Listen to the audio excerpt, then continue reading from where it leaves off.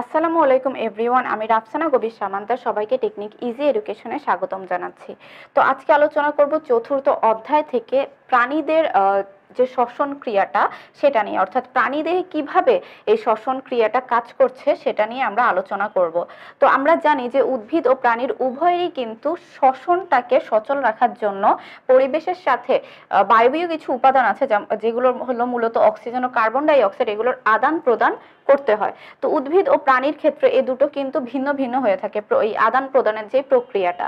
যদি উদ্ভিদের ক্ষেত্রে বলি, সেক্ষেত্রে উদ্ভিদ কি করে, তার পাতায় বিশেষ ধরনের ছিদ্র থাকে যেটাকে স্টোমেটা বলা হয় বা পত্ররন্ধ্র। এটার সাহায্যে হলো এই আদান প্রদানটা, গ্যাসের আদান প্রদানটা আর কি করে থাকে। তো যদি আর প্রাণীদের ক্ষেত্রে বলি, সেক্ষেত্রে কিন্তু এই প্রক্রিয়াটি আরো অনেক বেশি জটিল। উদ্ভিদের ক্ষেত্রে শ্বসন প্রক্রিয়াটা বা এই বায়বীয় জিনিসপত্রের যে আদান প্রদানটা সেটা অনেক বেশি সরল হয়ে থাকে। তো প্রাণীদের ক্ষেত্রে কিন্তু বিশেষ বিশেষ আর কি তন্ত্র থাকে এই কাজগুলো করার জন্য। তো তন্ত্রটা কি? তন্ত্র হলো যখন এক বা একাধিক আর কি অঙ্গাণু একত্রে একই রকমের কাজ করবে, তখন সেই জিনিসটাকে কিন্তু একত্রে তন্ত্র বলা হয়। তো একটা তন্ত্রের বিভিন্ন ধরনের অংশ থাকতে পারে, যেমন হচ্ছে গিয়ে শ্বসন তন্ত্রের 7টি অংশ রয়েছে, মানে এই 7টি অঙ্গ প্রত্যঙ্গ মিলে কিন্তু এই শ্বসন তন্ত্রটা। তো এগুলো কি? প্রথমে হচ্ছে নাসারন্ধ্র ও নাসাপথ, তারপরে নাসা গলবিল, ষড়যন্ত্র, শ্বাসনালী বা ট্রাকিয়া, ক্লোম শাখা বা ব্রঙ্কাস, ফুসফুস, আর হচ্ছে মধ্যচ্ছদা। তো প্রথমে কি আসে? প্রথমে হচ্ছে নাসারন্ধ্র ও নাসাপথ। তো প্রথমে আমরা দেখবো যে নাসিকা বা নাসিকা যেটা, সেটা আসলে কি?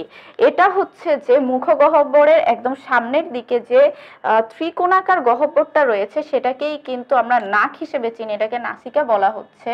তো এটাতে কিন্তু দুটি ছিদ্র থাকে যেগুলোকে নাসারন্ধ্র বলা হয়। তো এই ছিদ্র পথ থেকে শুরু করে গলবিল পর্যন্ত যে অংশটা থাকে সেটাকে আমরা বলবো হচ্ছে এই নাসাপথ।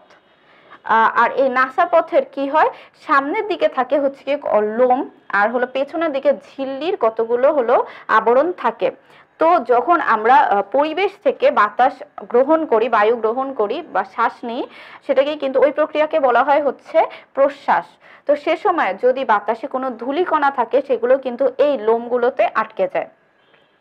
তো কি হচ্ছে, এই লোমগুলোতে আটকে যাচ্ছে এবং পরবর্তীতে ওটা যাতে গিয়ে আমাদের ফুসফুসে গিয়ে প্রবলেম না করতে পারে, সেই কাজটা কিন্তু এই লোমগুলো করে থাকে। তো এটা হচ্ছে নাসারন্ধ্র ও নাসাপথ। এরপরে কি আসে? এরপরে হচ্ছে নাসা গলবিল। নাসাপথের ঠিক পরবর্তী অংশ থেকে শুরু হয় কিন্তু এই গলবিলটা। অর্থাৎ এই গলবিলটা মূলত কি কাজে ব্যবহৃত হয়? এটা মূলত ব্যবহৃত হয় বাতাসটাকে আর কি শ্বাসনালীতে প্রেরণ করার জন্য। অর্থাৎ বাতাসটা কিন্তু এই গলবিলের মাধ্যমে, অনেকটা নালিকাকার একটা অঙ্গ, গলবিলের মাধ্যমে শ্বাসনালীতে আর কি প্রবেশ করে। তো এটা হচ্ছে নাসা গলবিল। নাসা গলবিলের পরবর্তী অংশ এবং শ্বাসনালী বা ট্রাকিয়ার পূর্ববর্তী একটা সংযোগ স্থল থাকে যেটাকে বলা হয় ষড়যন্ত্র। এইখানে বেশ কয়েক ধরনের ভোকাল কর্ড থাকে যেগুলোকে ব্যবহার করে কিন্তু আমরা বিভিন্ন ধরনের আওয়াজ বের করে থাকি, যেটা পরবর্তীতে এই যে কথায় একটা রূপান্তর হয়ে আসে।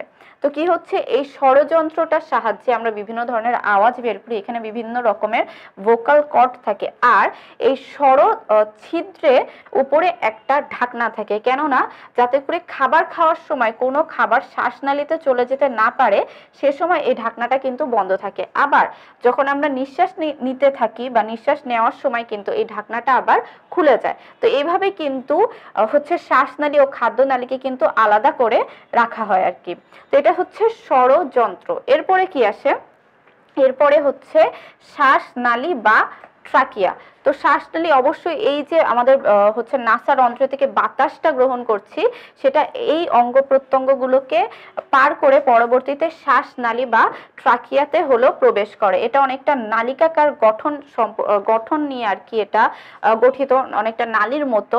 পরে কি হয়, এটা এই ক্লোম শাখা বা ব্রঙ্কাস পর্যন্ত এই শ্বাসনালী বা ট্রাকিয়াটা হলো বিস্তৃত। তো এরপরে কি আসে? এরপরে হচ্ছে কি ক্লোম শাখা বা ব্রঙ্কাস। তো যদি আমরা চিত্রে খেয়াল করি, সেখানে হচ্ছে এই যে ষড়যন্ত্র, তারপরে এইটুকু হচ্ছে শ্বাসনালী।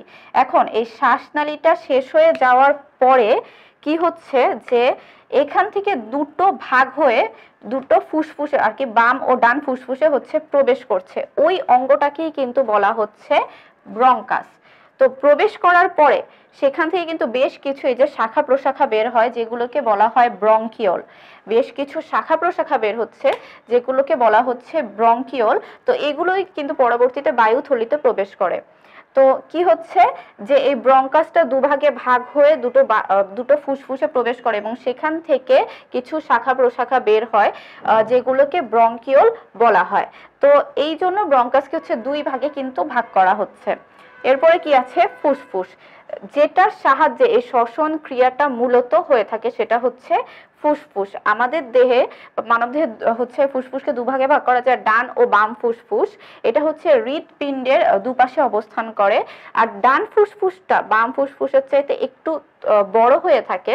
তো এই ফুসফুসের ভিতরে হচ্ছে এই ব্রঙ্কিওল থাকে, কেননা ওই যে ব্রঙ্কাস প্রবেশ করছে বিধায় এজন্য ব্রঙ্কিওল থাকে। এই ব্রঙ্কিওল গুলো কিন্তু পরবর্তীতে বায়ুথলিতে প্রবেশ করে। তো এই বায়ুথলির যে পর্দাগুলো, সেগুলো আসলে এপিথেলিয়াল কোষ দ্বারা আর কি, মানে আবরণী যে টিস্যুগুলো আছে সেগুলো দ্বারা আবৃত থাকে। ওই যে আমরা আগের পর্বগুলোতে কিন্তু আবরণী টিস্যু সম্পর্কে পড়েছিলাম। তো আবরণী টিস্যু দ্বারা হলো এটা আবৃত থাকে। আর এখানে প্রচুর পরিমাণে কৌশিক জালিকা এগুলো হচ্ছে থাকে। তো কি হচ্ছে, এই যে বায়ুথলিগুলো যখন ওই যে নিঃশ্বাস প্রশ্বাসের কাজটা হয়, তখন কিন্তু একবার প্রসারিত হয় আর একবার সংকুচিত হয়ে এই শ্বসন কার্যটাকে কিন্তু হলো সচল রাখে। তো এটা হচ্ছে যে ফুসফুস, সেটাই ফুসফুসটা কিন্তু শ্বসনের ক্ষেত্রে সবচেয়ে গুরুত্বপূর্ণ অঙ্গ। এখন এই ফুসফুসটা আবার হচ্ছে দুই স্তর বিশিষ্ট একটা পর্দা দ্বারা আবৃত থাকে, যেটাকে বলা হয় প্লুরা পর্দা। কেন? কারণ এই ফুসফুসটা কিন্তু বক্ষ গহ্বরের ভেতরে অবস্থিত। তো এই পর্দাটা থাকার কারণে বক্ষ গাত্রের সাথে, যাতে করে ফুসফুসের কোনো ধরনের ঘর্ষণ না হয়, সেজন্য কিন্তু এই পর্দাটা আর কি দেওয়া আছে। এই পর্দাটা কিন্তু ওই জন্যই কাজটা করে থাকে। এখন এই ফুসফুসের পরবর্তী যে অংশটা, সেটা হচ্ছে মধ্যচ্ছদা। এটা কি? এটা হচ্ছে এক ধরনের মাংসপেশি, যেটা বক্ষ গহ্বর আর উদর গহ্বরকে হলো পৃথক করে রাখে।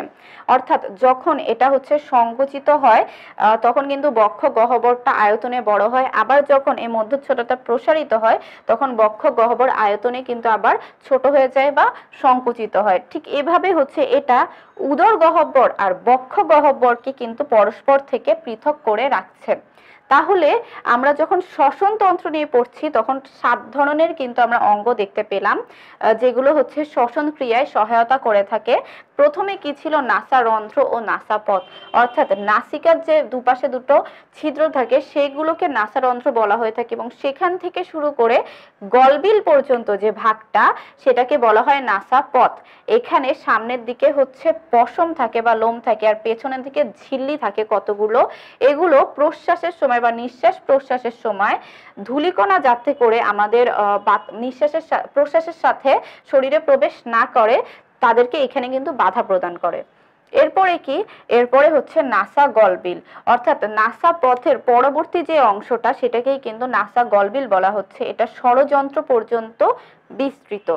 আর ষড়যন্ত্র যেটা, এটা হচ্ছে নাসা গলবিল আর এই যে শ্বাসনালী বা ট্রাকিয়া, এটার সংযোগ স্থলকে ষড়যন্ত্র বলা হয়ে থাকে। এখানে ষড়ছিদ্রের উপরে এক ধরনের ঢাকনা থাকে, যাতে করে কোনো ধরনের খাবার আমাদের শ্বাসনালীতে প্রবেশ না করে। সেটার জন্য এটা খাবার খাওয়ার সময় একবার বন্ধ থাকে, আবার হচ্ছে শ্বসন ক্রিয়ার সময় বা নিঃশ্বাস নেওয়ার সময়, তখন কিন্তু আবার প্রশ্বাসের সময় হচ্ছে আবার খুলে যায় ঢাকনাটা। এরপরে হচ্ছে ক্লোম শাখা বা ব্রঙ্কাস।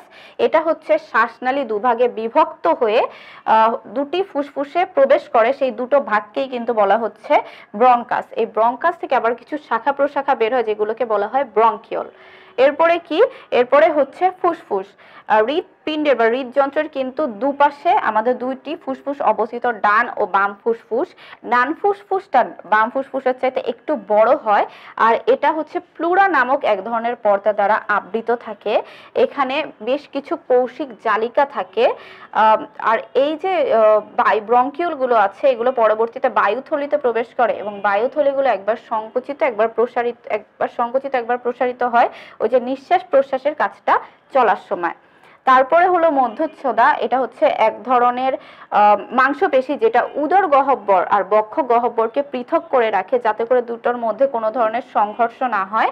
এবং এটা কি করছে, যখন এটা মধ্যচ্ছদা সংকুচিত হচ্ছে তখন বক্ষ গহ্বর প্রসারিত হয়, যখন এটা প্রসারিত হচ্ছে তখন বক্ষ গহ্বর সংকুচিত হয়।